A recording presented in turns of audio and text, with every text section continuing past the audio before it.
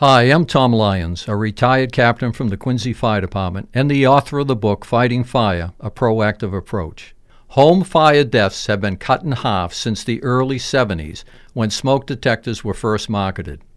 Having smoke detectors in your home can double your chances of survival in a fire. 60% of residential fire deaths occur in homes without smoke detectors. Thus, smoke detectors must be present on each level of habitation. Photoelectric smoke detectors are required within 20 feet of a kitchen, bath, or shower. They are required on the ceiling outside bedrooms no further than 10 feet away.